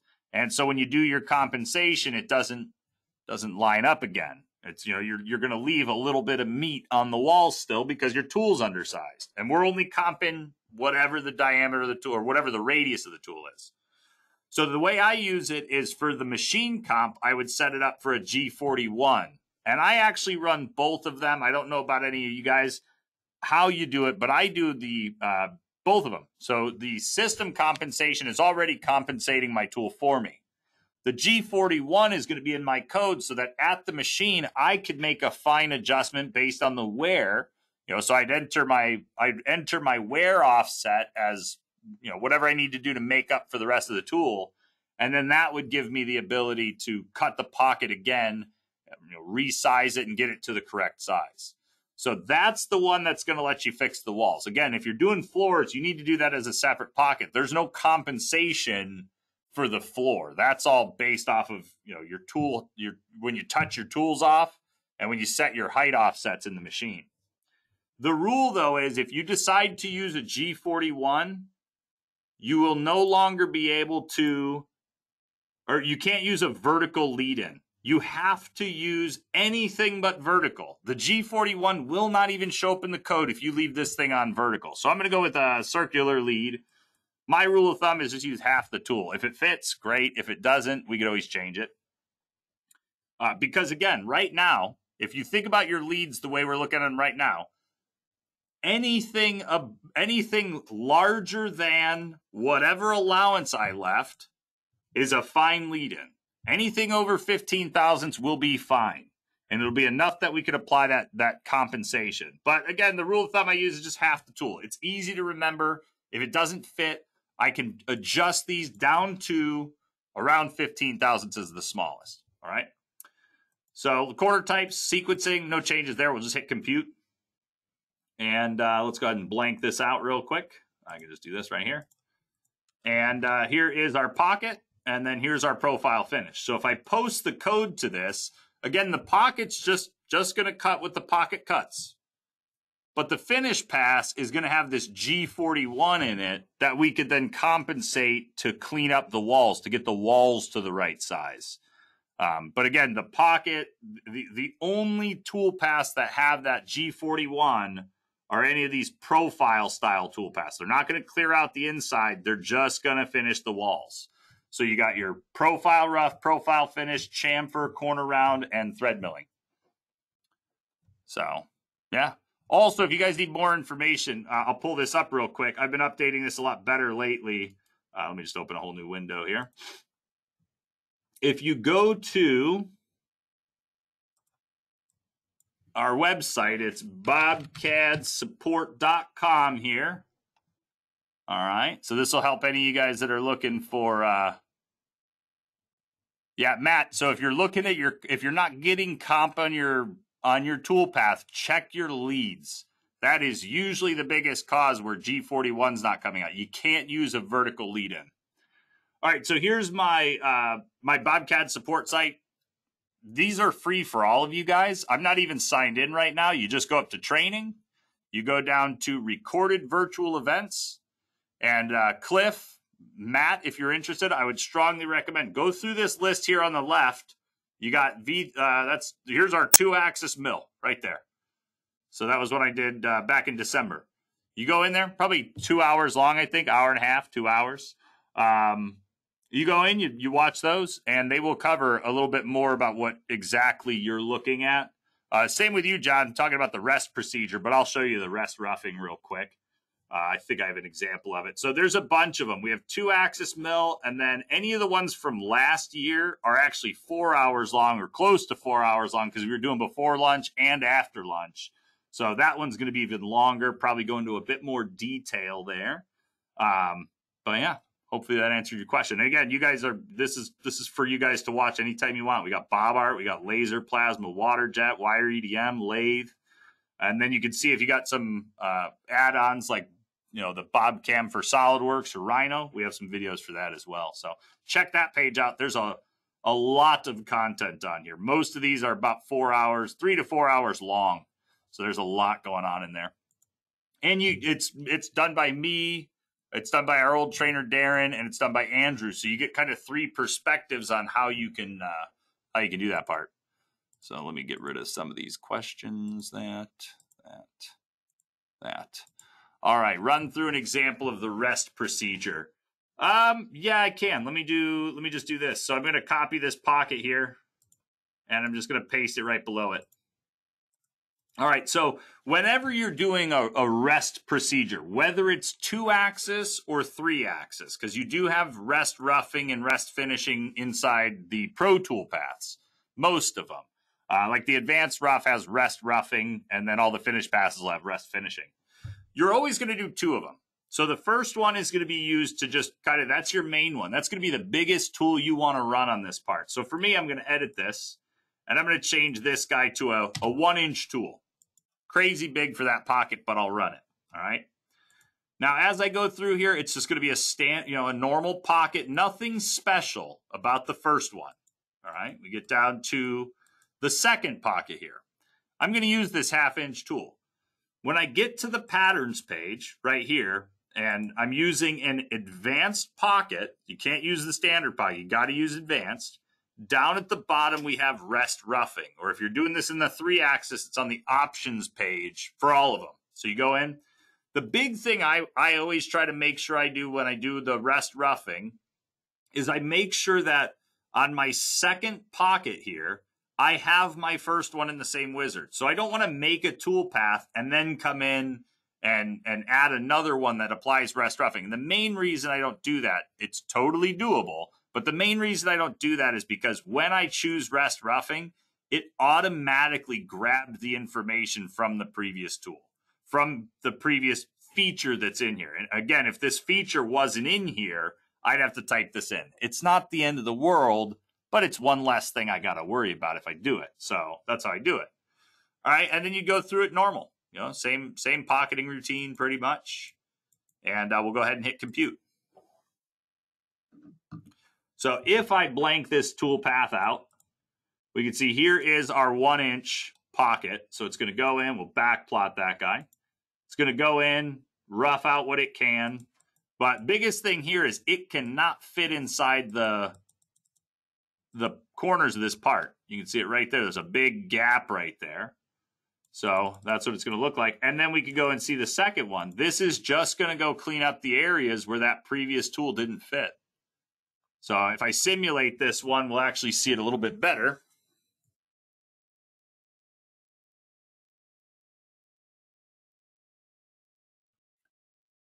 And so this one's going to be, this is the 1-inch tool going in here. And just going to let it pocket its way out. What are you shouting about? Oh, that's my other computer. All right, so we go in, we make our 1-inch cut. Or our 1-inch tool cut right there. And then we switch, and now we're just cleaning up the corners with that 1/2-inch tool, kind of bringing it into size. And you could work your way down. I've had guys that run parts where they start off with a lot of them was with 3-axis when you're using the advanced rough. But I've had guys that get some real, parts that they got to take a lot of material off. And then they also have some fine finishing that's going to happen in there. And what ends up happening is, well, basically you go in, you set up multiple rest roughs, or in my case, it's the advanced roughs. You use like 4 advanced roughs. Your first one starts out with a 1-inch tool. Second one goes down to a 3/4-inch tool. Third one goes down to a 1/2, and then the final one might be a 1/4-inch tool. It takes a lot longer to calculate when you do that. But by setting up a job that way, you end up letting the tools kind of remove the most that they can. And most of your tool paths will just go in and kind of work on cleaning up corners, tightening up corners. Or I used to have a part back in the old training videos. Let me see if I can find it. Come on. So I go training files. I think I have it in here. 32 mil part files right here. So I believe I have it in here. Let me find it. 3D machining example number 3. I think that's the one. Let me pull this up and I'll tell you for sure. There it is. Yeah, so this is the one that I've done it with. Or you can actually see it inside of, it's actually shown inside of, for 3-axis, it's actually shown if you go to help and then getting started, this 3-axis profile here has, that 3-axis profile has the advanced rough with the rest rough. This one does as well. You can see there's 2 advanced roughs on here. Apparently these tool paths are not calculated. This one is going in with a 1-inch insert cutter. This one's going in with a 3/8. So let me go ahead and compute this thing. Geometry's still good. All right, let me go ahead and compute these one at a time so we don't have to sit through all of them because I don't care about the finish passes. No problem, Cliff. Like I said, there is on that website, the BobCAD-support.com, there is a bunch of those. At some point, I know for sure I went through rest roughing, rest finishing, and just pocketing in general, especially in the 2D CAD days. So check those ones out because they'll, I think, definitely answer some of your questions for it. So this first tool path, again, this is going to be a 1-inch, and then we go down to a 3/8, and I'll just wait for it to compute so I can show it to you.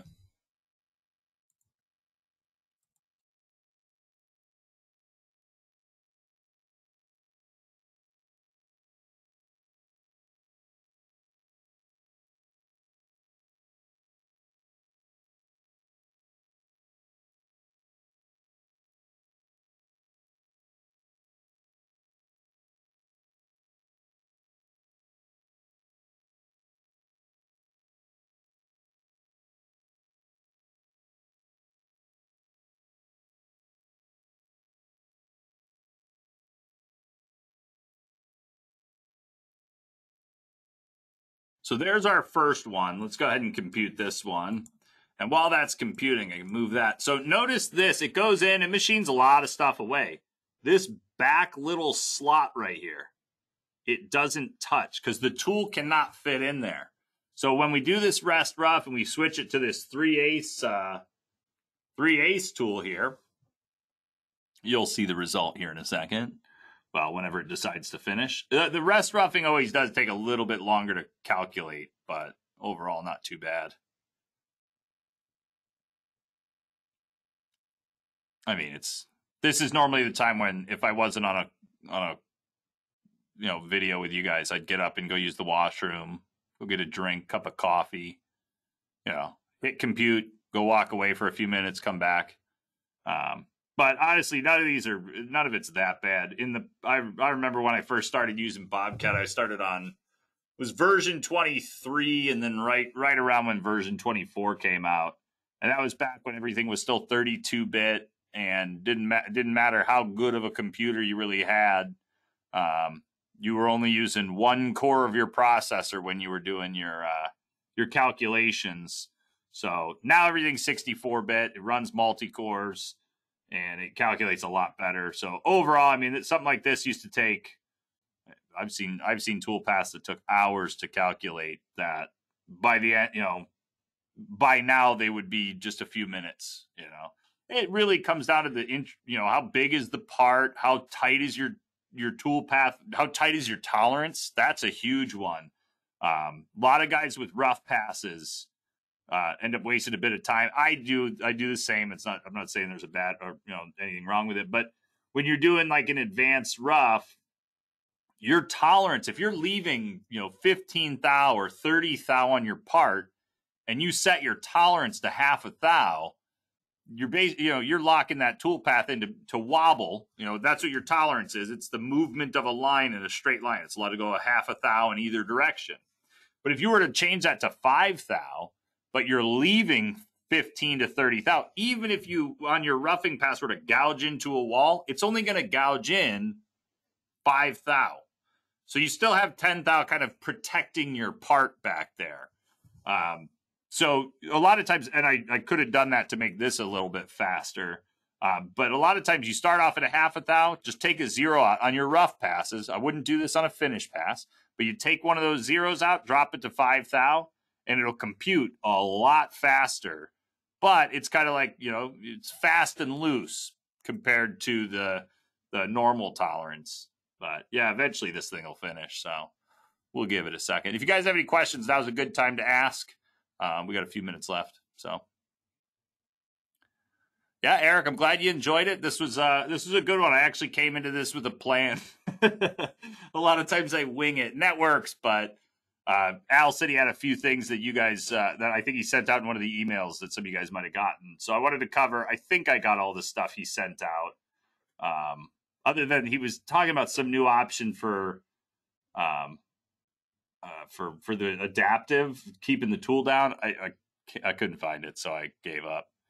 So I did the rest of them. Do we have probing example videos? I don't think so. I don't think they're on the site. I never did probes for this. We do have them.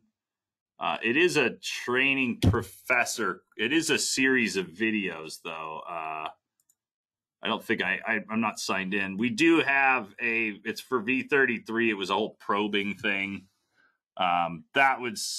That's either, I think if you're on the Advantage plan, you can watch that. I'm not sure. I broke my sign in messing with the website a few weeks ago, and I've yet to figure out how to get it back, so I can't sign into this. That's why I'm showing you that you get all that other stuff for free.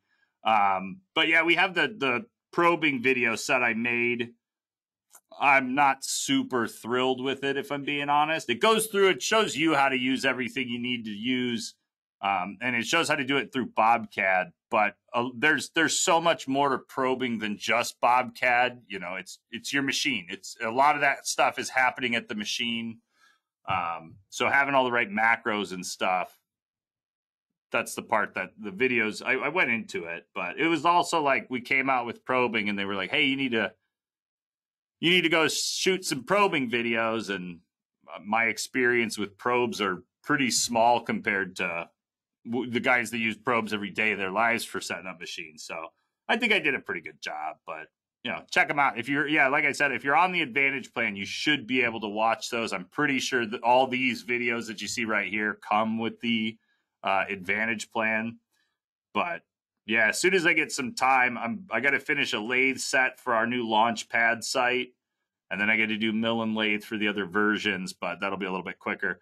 I want to redo the probing, but I want to do some proper stuff. So for now, the best you might find, I mean, if you could watch those videos, you watch those. Al may have done something on Facebook for that. So there might be something on, like one of the Bobcat After Dark videos you can look for, or post it on Facebook and tag Al in it, and he might be able to make a video for you. Let's see if that thing finished yet. All right, it's done. So check it out. So if we go in, this is that 1-inch tool going in, making all the cuts. And then we go in and set up our second one. This is the 3/8. So again, it goes in, cleans up the corners, but it also cleans up this entire area back here. So there we go. Let me know if I can help with probing. I've got some constructive criticism on the capabilities to avoid. Yeah, I got to figure out what I want to do. I mean, I want to go full blown with it, where we use the probe to measure a hole and then remachine. But I couldn't figure that all out when I was making the videos at the time. I think I could do it now. I think there's ways of getting it to work. It takes some definite tweaking of some things. Yeah. I had one guy that successfully did it, but that was like 8 months ago, and I wasn't allowed to keep his part because he was DOD, so I had to delete it. Yeah, definitely. I'll send you an email, Matt, and we will talk again, because I have a training coming up in just a few minutes, so we do have to end here shortly. Let me copy your email address, and then I'll send it right now. Oh wait, is that your email? It's info. Is that one going to go to you, Matt? Okay, cool. All right, so that one, BobCAD probing stuff.